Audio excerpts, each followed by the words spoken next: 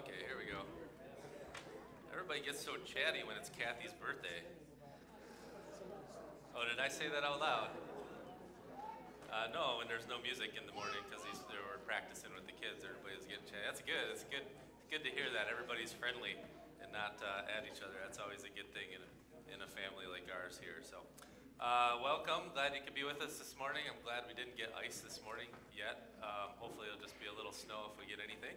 And the forecast looks better the last time I checked for this week too. So hopefully it stays that way. Everybody's been asking, how did the puzzle competition go yesterday? I thought it went really well. I was playing with my boys. So me and Noah did really good, and Jackie and Ezra did good, and we had a great time. If you ask all the others, they may not be as happy or think it was as joyful as we did. But yeah, they had a puzzle where the picture didn't match the puzzle. The picture on the box was different from the puzzle. And so I don't think any of them liked that very well. I won't share any results. I'll let them share that.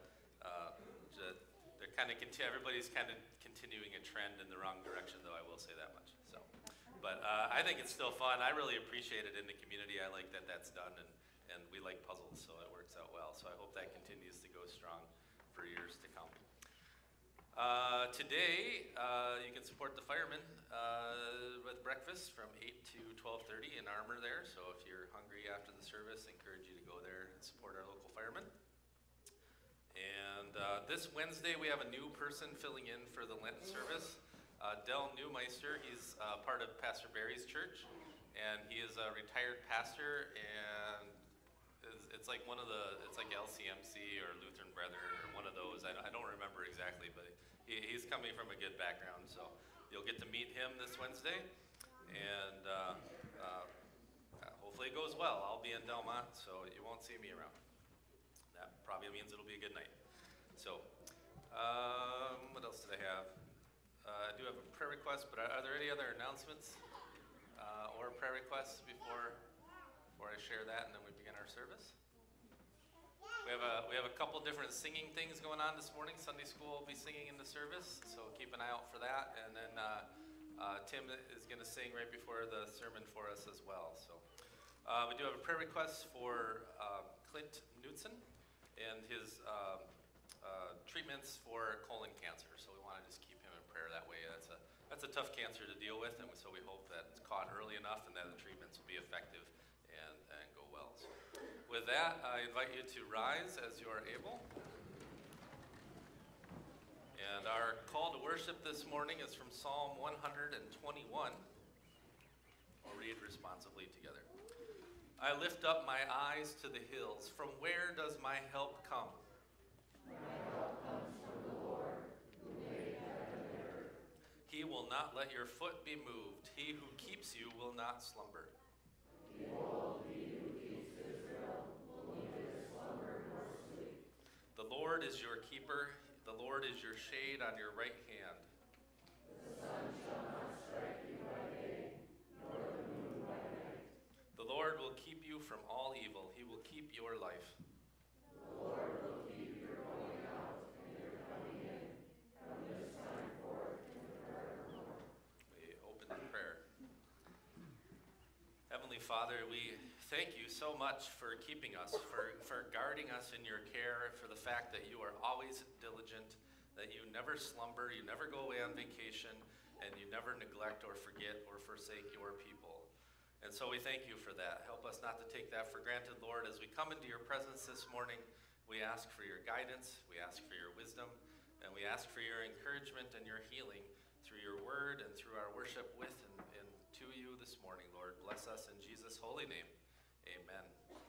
Congregation may be seated. Our opening hymn is "Oh, Worship the King," number 178.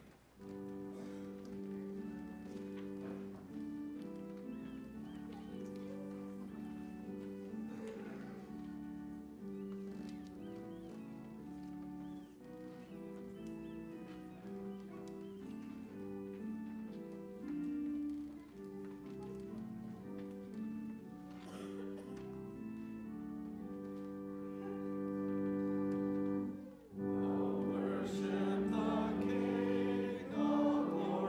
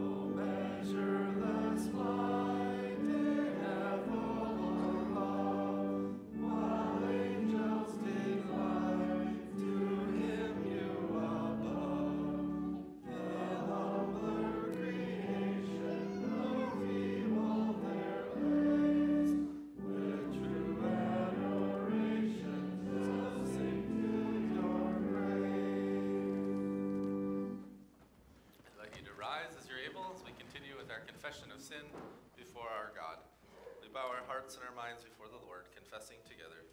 Almighty God, our Maker and Redeemer, we poor sinners confess to you that we are by nature sinful and unclean, and that we have sinned against you in thought, word, and deed. Therefore we flee for refuge to your infinite mercy, and ask you for Christ's sake, grant us forgiveness of all our sins, and by your Holy Spirit, increase in us true knowledge of you and of your will, and true obedience to your word, to the end that by your grace we may come to eternal life through Jesus Christ our Lord. Amen. O God, the Father in heaven, have mercy upon us. O God, the Son, Redeemer of the world, have mercy upon us. O God, the Holy Ghost, true Comforter, have mercy upon us. So it's Communion Sunday, and I always usually lean on this declaration of grace because of the two-sided nature of it, and it's going to come up in our sermon today as well. And so take to heart what God has done for us in declaring his grace to us today and what that means for us and also for others. Almighty God, our Heavenly Father, has had mercy upon us. He has given his only Son, Jesus Christ, to die for us. The promise of Scripture is that whoever confesses his sins to the Lord will receive forgiveness through the faithfulness and righteousness of Christ. God grant that this may be the experience of us all. On the other hand, I declare to the impenitent and unbelieving that so long as they continue in their impenitence, God has not forgiven their sins and will assuredly visit their iniquities upon them if they do not turn from their evil ways and come to true repentance and faith in Christ before the day of grace ends. All that to say that if you confess your sins, God's forgiven you, and you need to come into his presence, and all are welcome to come and be in the presence of Christ at communion because he has forgiven your sins and you're welcome. But if you're struggling and you're not forgiven, if you can't confess your sins and come broken to God, he can't heal you, and so you come to condemnation. So for most of us, that's not the case. We don't have to worry about that. There's many friends and relatives and family and coworkers out there that may we pray for them and have them on our hearts today when we pray later this morning, that they receive God's grace as well. So take that to heart. You may be seated.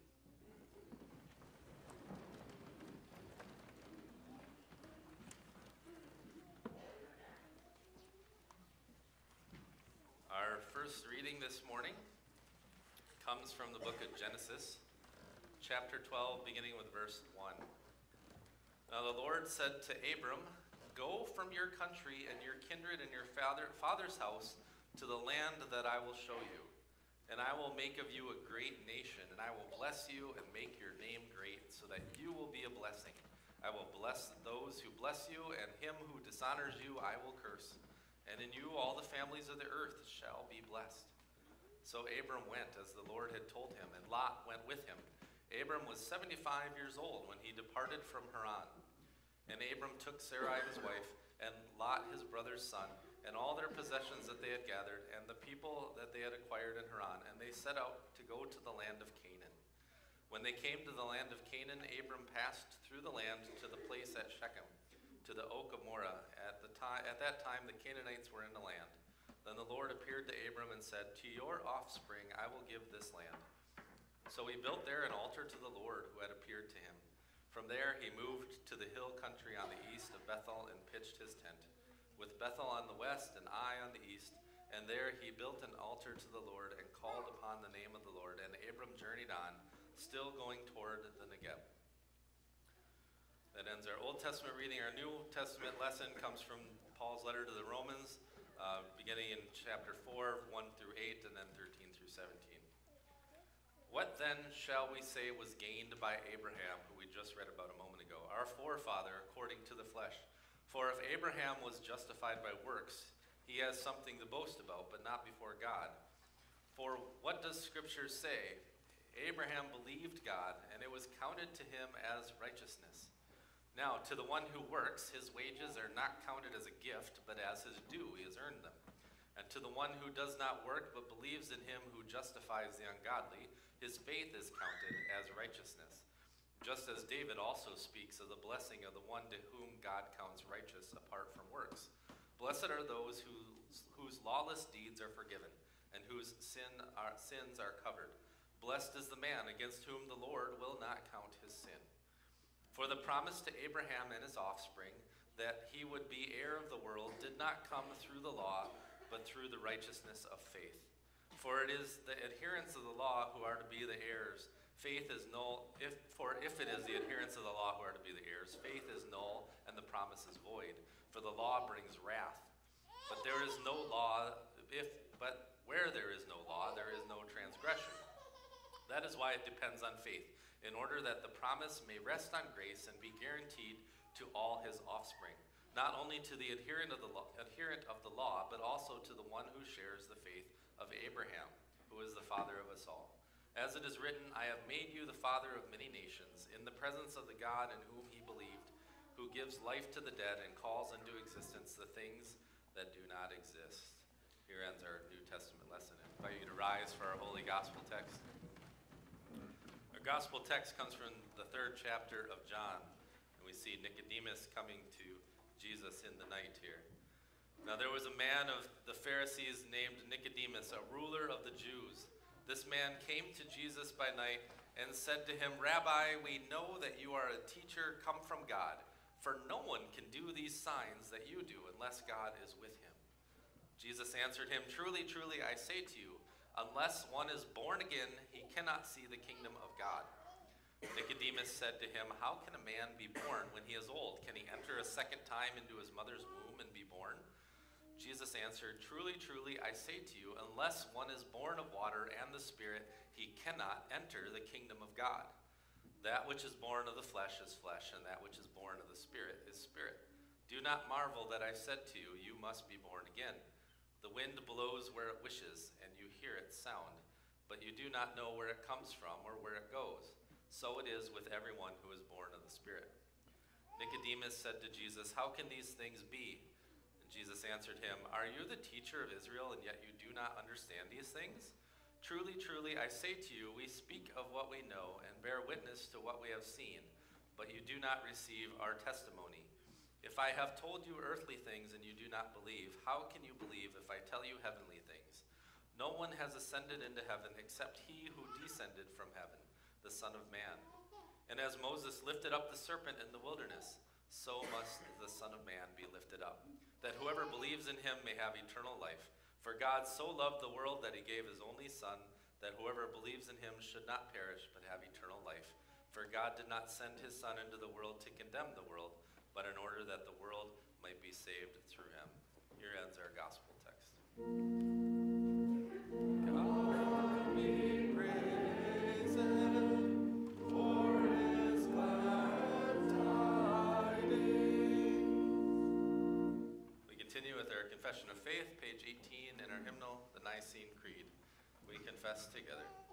I believe in one God, the Father Almighty, maker of heaven and earth, and of all things visible and invisible, and in one Lord Jesus Christ, the only begotten Son of God, begotten of his Father before all worlds, God of God, light of light, very God of very God, begotten, not made, being of one substance with the Father, by whom all things were made, who for us and for our salvation came down from heaven, and was incarnate by the Holy Spirit of the Virgin Mary, and was made man, and was crucified also for us under Pontius Pilate. He suffered and was buried, and the third day he rose again according to the Scriptures, and ascended into heaven, and is seated on the right hand of the Father. And he shall come again with glory to judge both the living and the dead, whose kingdom shall have no end. And I believe in the Holy Spirit, the Lord and giver of life, Father and the Son, who with the Father and the Son together is worshipped and glorified, who spoke by the prophets. And I believe one holy, Christian, and apostolic church. I acknowledge one baptism for the remission of sins, and I look for the resurrection of the dead and the life of the world to come. Amen. Glory be to the Father, and to the Son, and to the Holy Ghost, as it was in the beginning, is now, and ever shall be, world without end. Amen. Amen. Congregation may be seated, and children can come forward for their singing.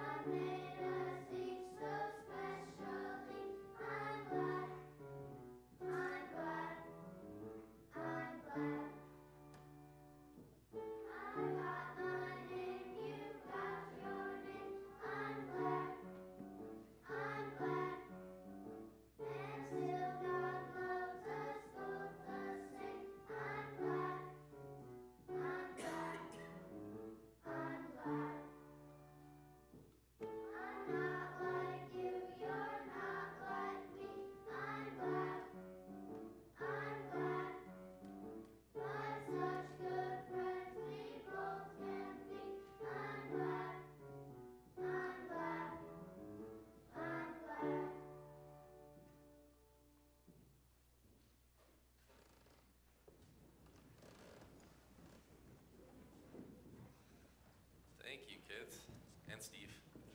That's always great. We continue our service with our offering.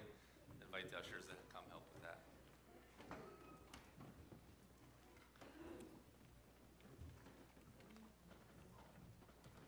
Should teach the congregation that song, Steve.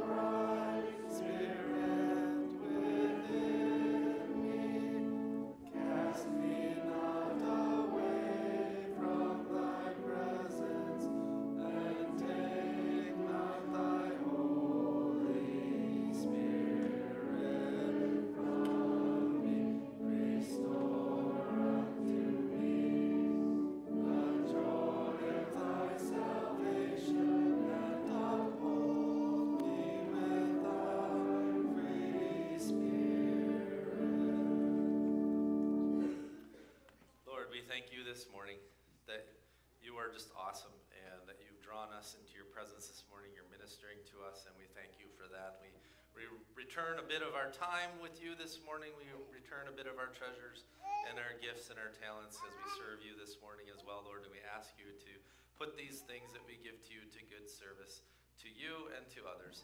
May you multiply our gifts and help them to be abundant beyond our expectations, and give us wisdom and give wisdom to those who manage our talents, our abilities, our time, and our treasures.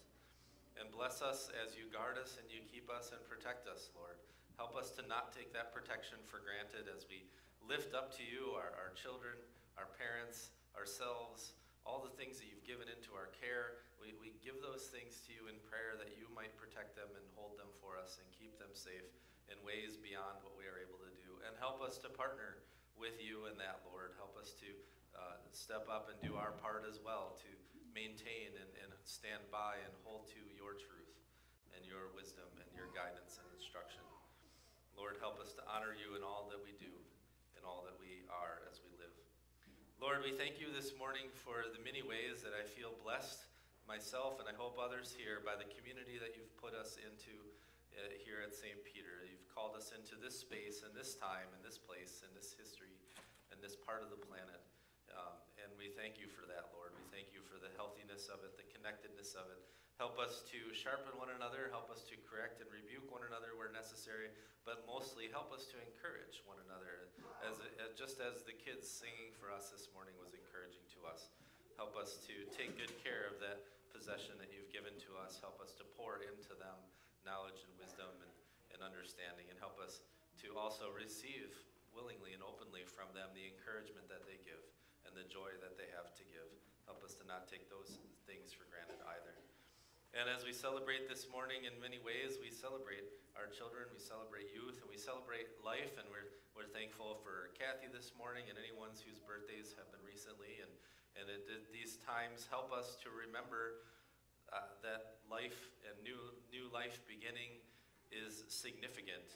And not just our physical lives as well, but we think of when we celebrate new members coming into our fellowship, or we celebrate confirmations, or we celebrate baptisms, a reflection of the new spiritual life as well, or the renewal of our spiritual lives as well.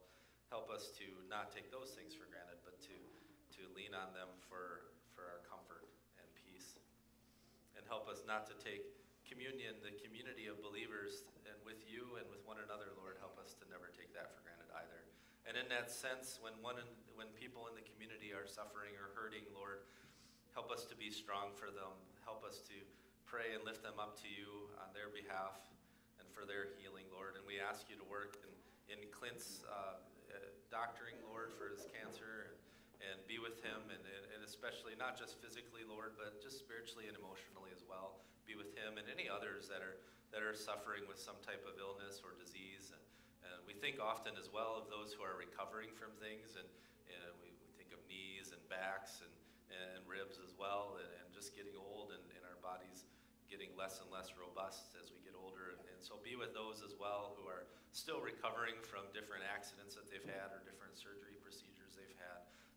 Bring them peace, bring them visitors, bring them encouragement. Those who aren't able to get out anymore on their own or not as often, bring friends to them, give them good phone conversations, give them good face-to-face contact with people they know and love and can draw strength from, Lord. Help us not to neglect them or take them for granted, but bring them people into their lives, ourselves and others, that they might be encouraged and that we may be also. Lord, whatever else remains on our hearts and minds this morning, whatever other distractions or our own things that we're struggling with, Lord, we turn them over to you now in this moment of silence.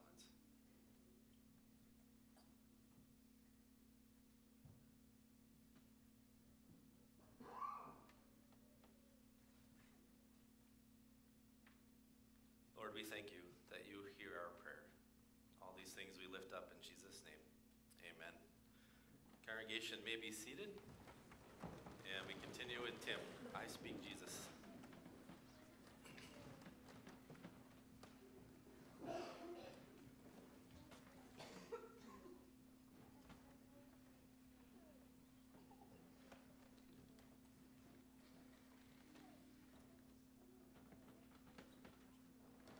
Did I get it on?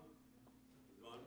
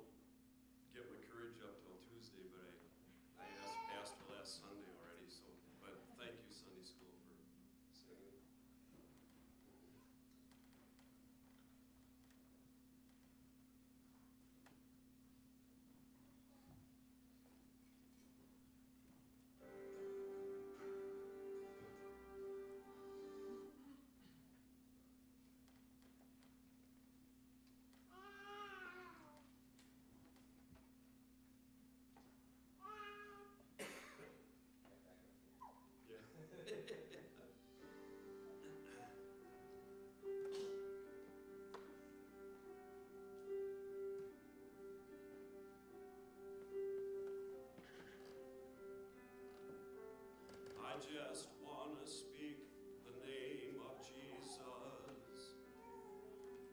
over every heart and every mind. I know there is peace within your presence. I speak Jesus.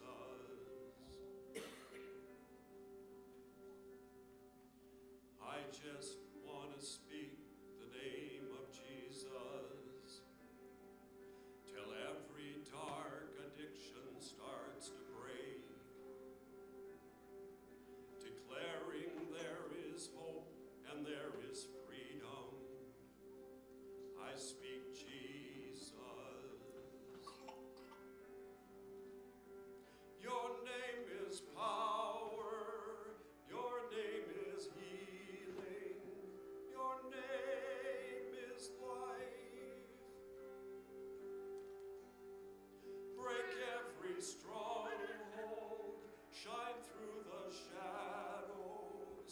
Burn like a fire. I just want to speak the name of Jesus over fear and all anxiety. To every soul held captive by depression, I speak Jesus. Your name is power. Your name is healing. Your name is life. Break every stronghold.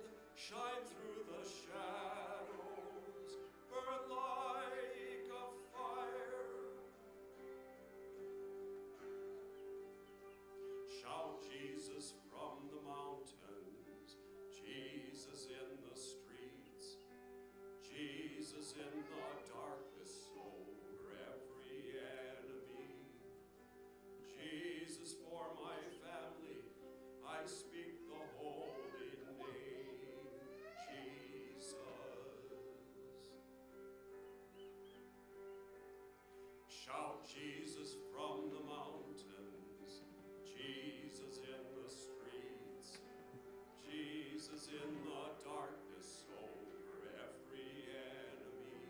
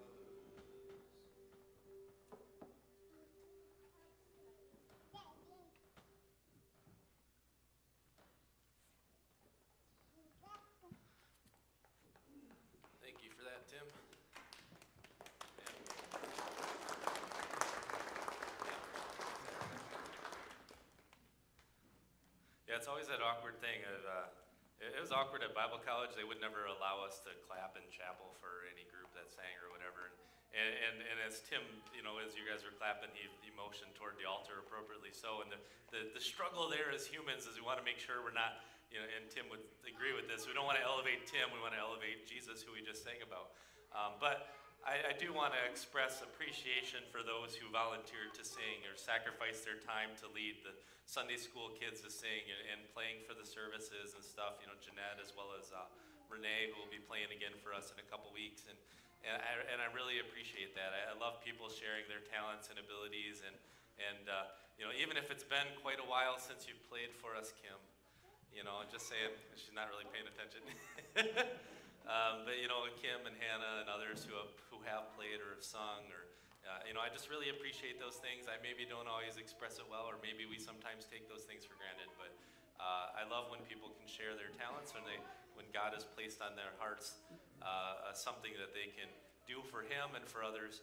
I really appreciate those things. So with that, I invite you to pray with me as we begin our sermon time here. Heavenly Father, bless us as we open up your word this morning. Help us to take to heart what you are saying to us this morning through your service and through this message specifically. May your Holy Spirit touch and interpret and explain inside our hearts and our minds what we need to hear from you today. In Jesus' name we pray. Amen. The downside to Tim singing is I wasn't up here getting my stopwatch going so I don't go too long, especially on a Communion Sunday. You will need to open your Bible, though, today, because I'm going to go a little bit further in the text than verse 17. We're going to at least include verses 18 and probably 19 and 20 and 21. So John 3, if you're using the Pew Bible, you're going to want to be on page 1055.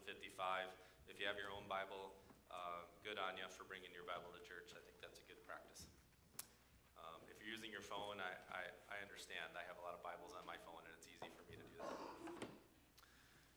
So this is a passage we're very familiar with. It's one that has come up in the rotation since I've been here.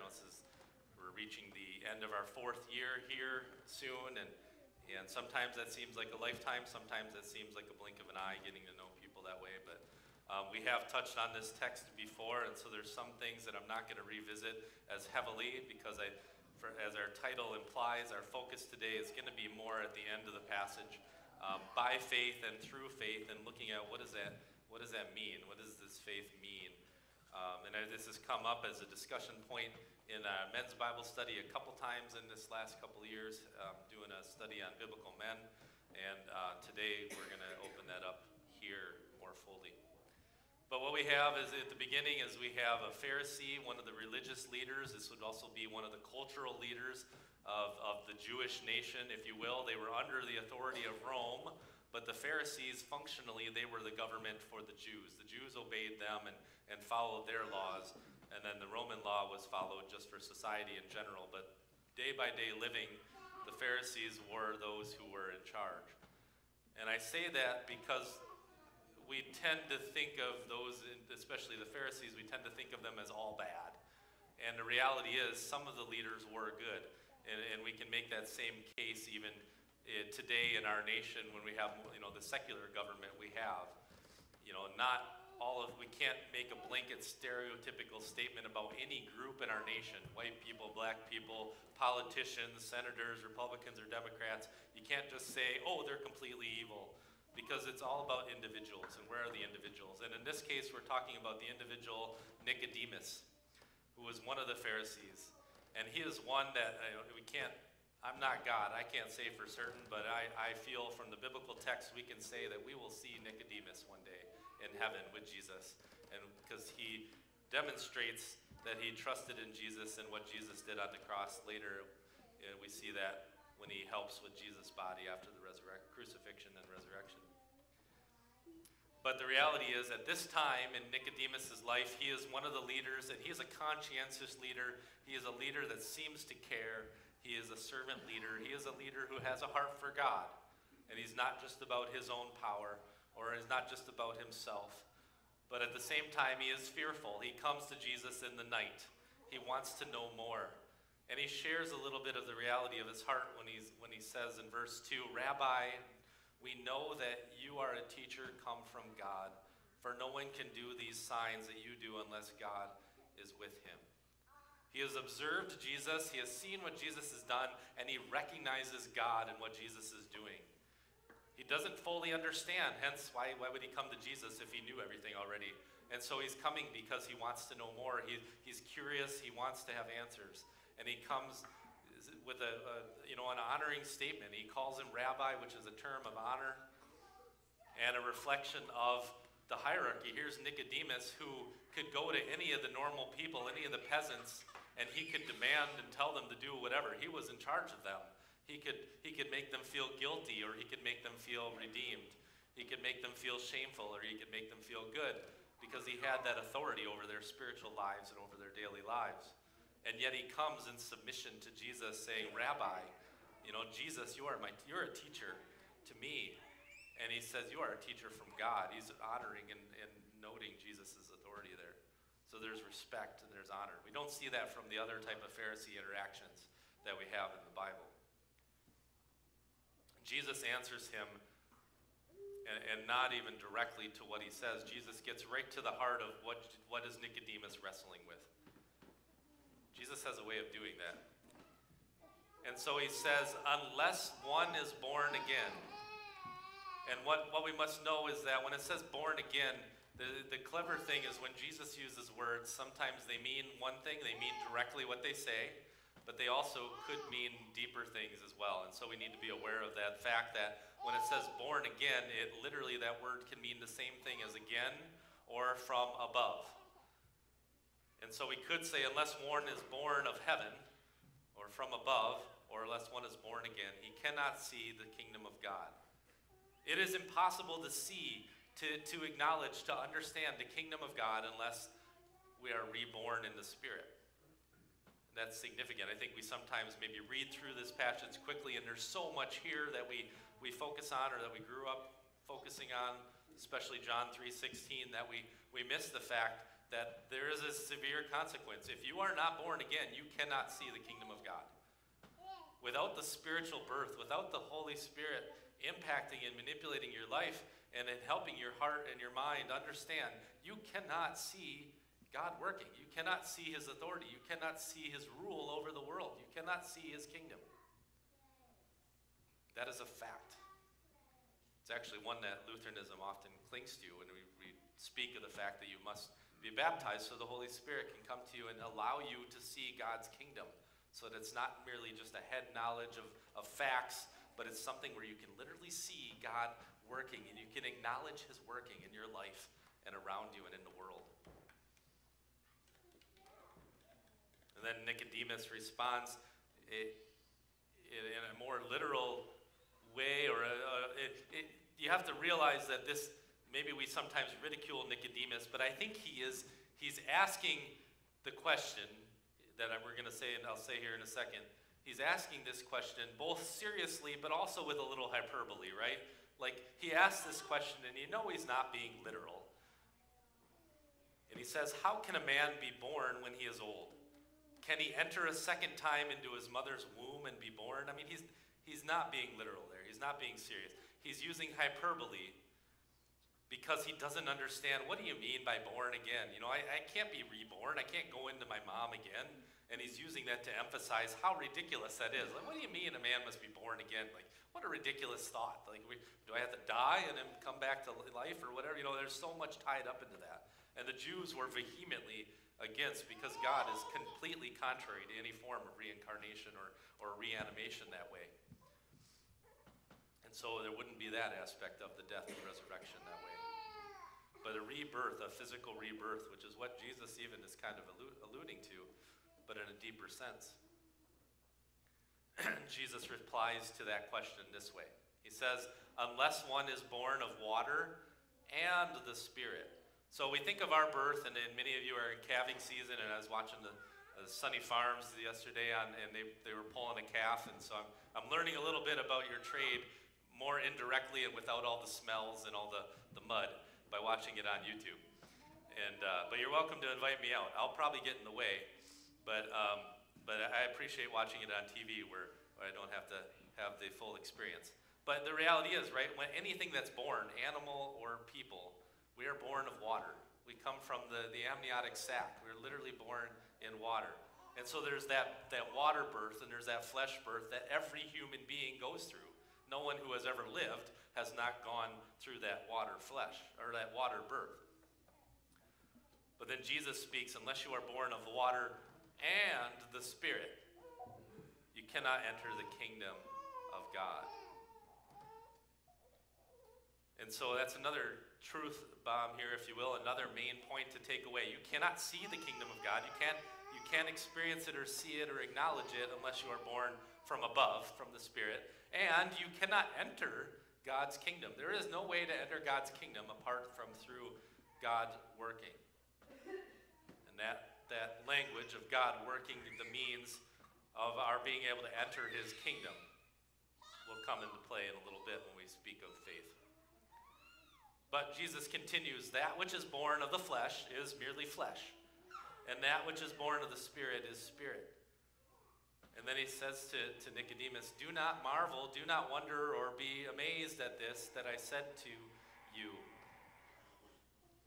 Jesus quotes here, you must be born again. Now, what's significant to note here, and that we don't always pick up in English, is that he goes from speaking directly to Nicodemus and saying singularly, do not marvel at this. I said to you, Nicodemus, I'm telling you personally, one-on-one, and then he says this statement, which is in the plural. He isn't saying it just to Nicodemus, he's saying it to every human being. You must be born again. You must have a rebirth, a reawakening that is spiritual and from of God. Because that transforms you from your sinful self. And then Jesus goes on to say in verse 8, the wind blows where it wishes. Now what you should also know is that the Greek word for wind is the same exact word for spirit. And so we can interchange wind or spirit here. Likewise, the Holy Spirit is often directly connected to wind, which is something that is living and active and moving, but we can't see it. We can feel it, experience it. We can think we understand it, but you can't tell me where the wind came from. You can't tell me where it'll stop, and you can't tell me how it even began or how it builds. But we deal with the consequences of it all the time. Spirits, winds are interesting things for consideration. But Jesus says the wind or spirit blows where it wishes. And you hear its sound. You can acknowledge its presence, but you do not know where it comes from. You don't know where it goes. And so it is with everyone who is born of the Spirit. They don't fully understand it. They don't know where it came from, but they are in it. And they are carried along by it, and they're directed by God wherever he wants to use them. And at this point, Nicodemus is kind of just, at his end. He's kind of broken. And he says to Jesus, how can these things be? And then Jesus does kind of, scold him a little bit here. Jesus answers him and says, are you the teacher of Israel, and yet you do not understand these things? And these are the things of God. God's people should have understood this. We can look to the example of Paul later in the New Testament as well. Paul should have known better. He was zealous for God. He knew God, and he thought he knew what God expected, and yet he was killing people because he thought they were blaspheming God when they were following Christ. And so the head knowledge isn't enough. You can be raised in the most religious home in the world, but at the end of the day, where is the Spirit? What has God done in it, not you? And that's what it comes down to. Nicodemus was the teacher of Israel, yet on his own understanding, he could not conceive the full truth here. Jesus continues in verse 11, we speak of what we know. And Jesus is speaking of himself as a bearing witness here, and him and his disciples and his apostles. We speak of what we know and bear witness to what we have seen, but you do not receive our testimony. Remember, we back up, and Nicodemus was saying to Jesus, we have observed you doing things, and we can see that God is with you and that God is blessing your work. But then Jesus says here, but you don't receive our testimony. You're seeing this, but you're not receiving it. You're not accepting that that is true.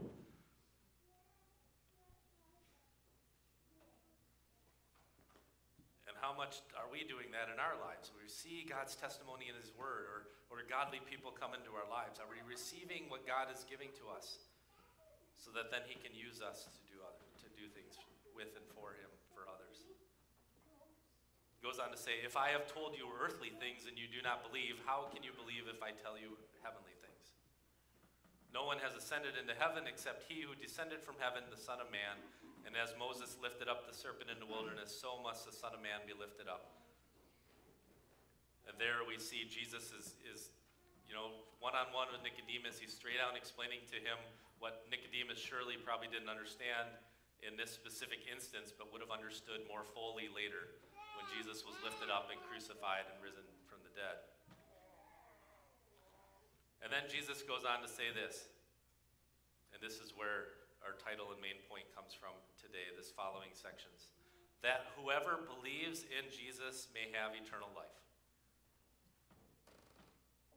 And so what is the significance of that? Whoever believes. And remember, I've told you repeatedly, and this is absolutely true, we can substitute belief, trust, and faith. Those words have the same significance, although the way we use them in practice in our culture, I think belief waters down the reality of it a little bit. And so I'm going to use the word trust more often, and maybe faith as well. But that whoever trusts in Jesus may have eternal life. Can we understand that more practically, more applicable? Do we trust Jesus? I trust Jesus daily to keep my kids alive, because I can't be there every moment. And I oftentimes I can see ahead of what they're getting into. I can see what they're, I understand what he's about to do, and I catch him. He said, Dad, how did you know? How did you know I was going to do that? It's because I was a sinful little boy too one day. Sometimes still am. Sometimes my wife will be that way with me. Hey, watch yourself.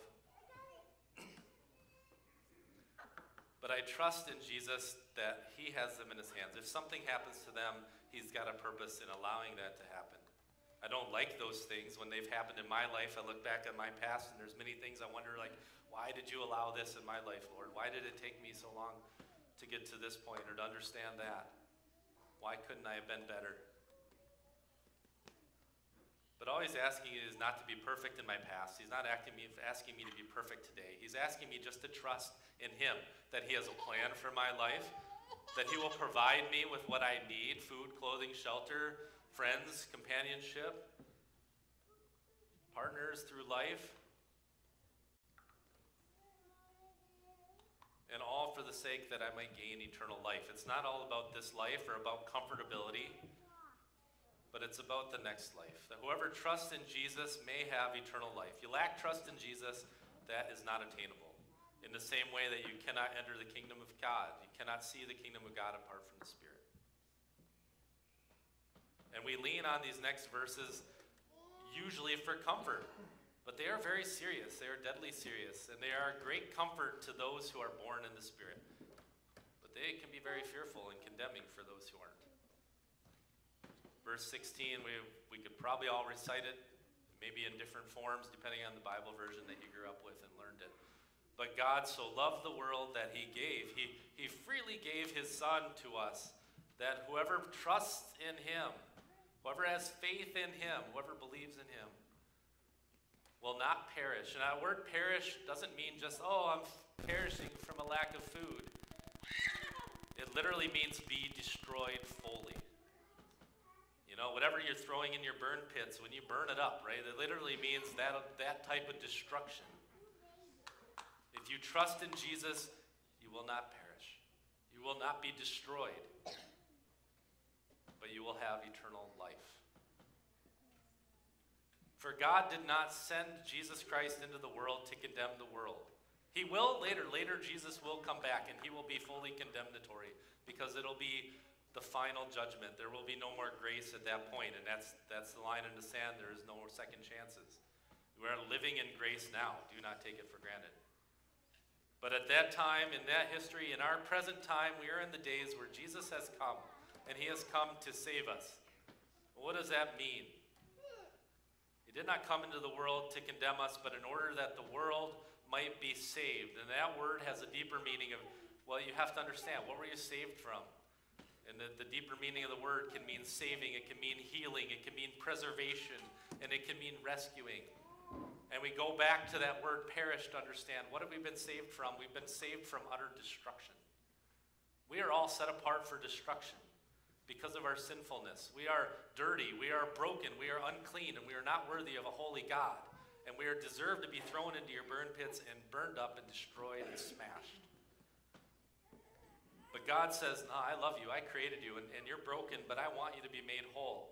And he does the work through Jesus Christ to take us out of the pit and then to begin healing us and preserving us and to making us whole, to rescue us from that destruction. And how is that done? It is done through him at the very end of verse 17. It is done through Jesus. It is done through faith in what God has done. And that is the significant thing to understand about faith. Faith isn't just me believing something is true. Faith isn't just trusting. It has to have an object. You can't just say, I believe, I'm a believer. Okay, what do you believe in? I mean, what, you believe your tractor's going to start? You believe you're going to wake up tomorrow? I mean, that's fine. You believe some sports team is going to win? I mean, you can have faith, but it's meaningless, except for what is your faith in? Your faith has to be in a person or a thing that has to do something and demonstrate something in order to be proven something worth having faith and trust in. I trust these chairs will hold me up each Sunday, and I plop down in chairs. Like I'm really anxious about breaking 100-year-old chairs because I'm often careless and not thinking when I sit down. And I don't want to be that person, the pastor that broke the 100-year-old chairs. You know, thankfully old stuff is built well. It lasts a long time. But I trust without thinking that the chair is going to hold me up, that the pews are going to hold you up. There's a lot of trusts that we have throughout the days that we take for granted. Maybe we trust in our spouse, and then one day our spouse isn't there anymore. Or we trust in our kids, and then one day they do something really stupid and they let us down. But trust always has an object, and if we're not mindful of where we throw our trust around, we can be taken anywhere, and our trust can just devastate us. But when our trust is in the one who created us and the one who can save us and preserve us, the one who can never let us down, the one who never fails, who never lacks strength, who never goes on vacation, who can never disappoint us, who will never leave us. Whatever promise you look at in the Word of God, he is there behind that promise. That is what our trust is in.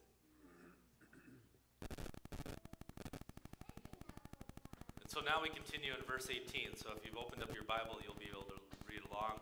If not, you'll just have to listen. Mike is going potty, so enjoy that. Good comic relief there. Whoever believes in Christ, whoever trusts in Jesus with their very life is not condemned. If you want to be saved from your sins, you can't earn that. You can't come before the judge and say, hey, I did enough good things. I'm not going to get condemned. It'll laugh you out of the court because you're ridiculous. You have nothing to stand on. Nothing you can do apart from trusting in the one who has done it for you. And in that sense, you will not be condemned because of his love for you and his gift to you. But whoever does not believe, whoever does not trust, is condemned already. There's millions of people around us in the culture in America, let alone the billions in the world, that are out there who openly, in some cases, maybe they're a little bit, you feel pity because they're just ignorant. But there's so many who are openly not trusting and condemning and attacking God. And they are condemned already. Because they have not trusted in the name of the only Son of God. Those people that can't even speak Jesus' name unless it's a swear word. Or those who just vehemently attack him or rebel against him. They're condemned. They're going to be destroyed. That's not something to celebrate. That's not something to be happy about. It's a warning. He's warning people here. It's part of the reason nobody is without excuse. God goes out of his way to warn. And this is the judgment, verse 19. The light has come into the world. Jesus Christ is the light of the world. We'll be looking at that, I believe, in one of our I am statements. And people loved the darkness rather than the light because their works were evil. For everyone who does wicked things hates the light. They hate Jesus. They hate God. And you just see them running from God in our culture at every turn. Because because they hate the light, they hate the truth. And they don't want to deal with the truth. And so they look for other things that make them feel better, to overlook and to not have to deal with the abuse they had in the past. They go to other things instead of facing that and getting over it and letting God heal it. And so they hate the light. They do not come to the light lest their works should be exposed. But whoever does what is true comes to the light. They come to Jesus to be saved, to see the kingdom of God, to enter the kingdom of God. You have to come to the light. Jesus will not drag you kicking and screaming. He will not force you into the church or into the word. You have to come to him. You have to submit yourself to his teaching and to his relationship. And those that come to the light, they come and it may be clearly seen that Jesus' works have been carried out in God. And so it's that faith, it's that trust and that work of God that by faith and through faith we can enter the kingdom of God. That we can come into communion and not feel like we're going to get struck by lightning or destroyed by God. Because he says, come into my presence, receive my healing, receive my comfort, receive my salvation for you. We trust in him, through him, and in, with, and under him. We are part of that through faith in him. And with that, we get to participate with God in our salvation that way.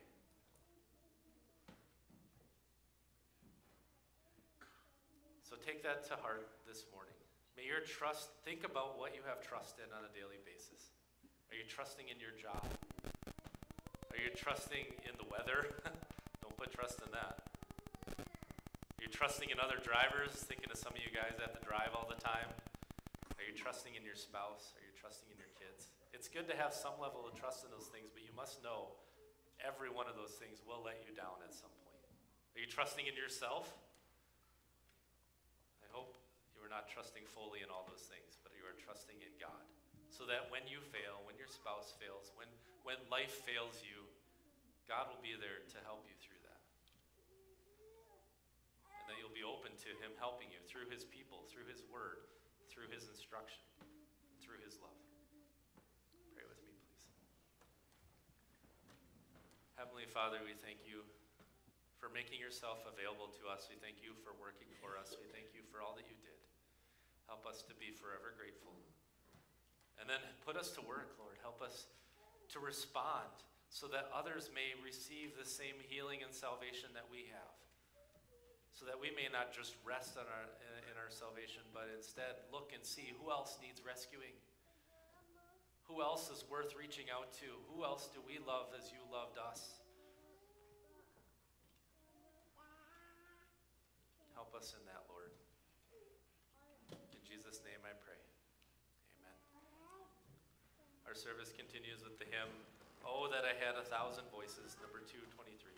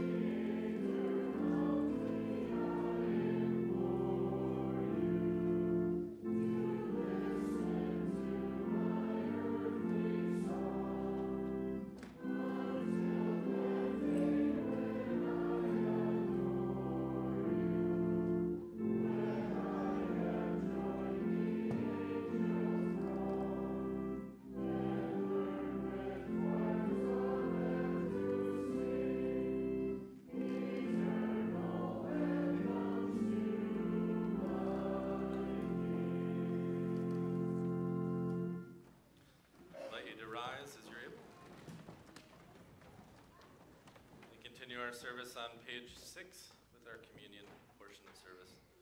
Dear friends in Christ, in order that you may receive this holy sacrament in a worthy manner, you should carefully consider what you must now believe and do.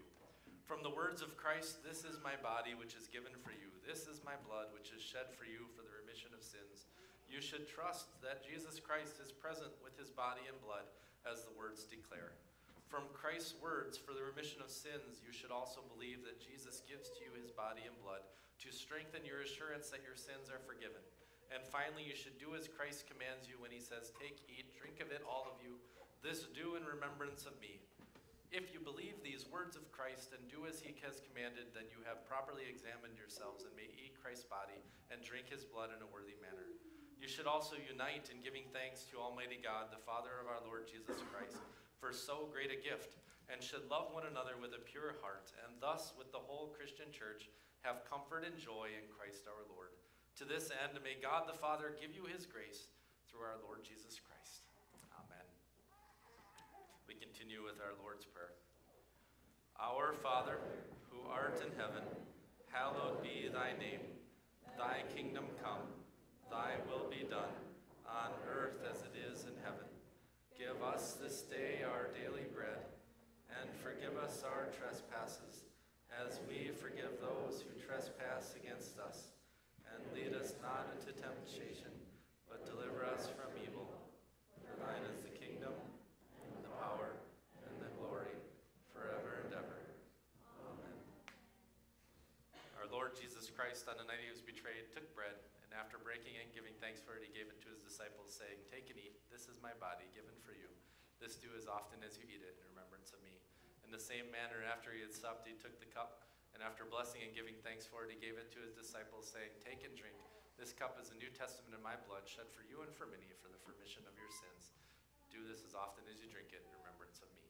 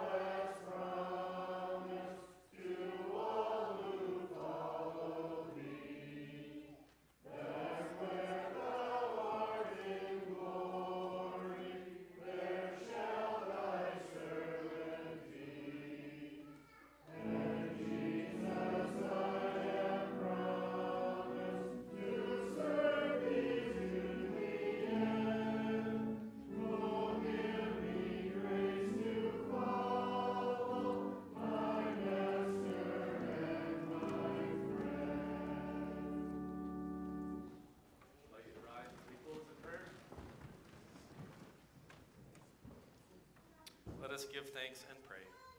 We thank you, Almighty and everlasting God, for having refreshed us with these your gracious gifts, and we ask you for your infinite mercy and strengthen us in our Christian faith and support us in the trials of life and make us fervent in our love for you and to our fellow men.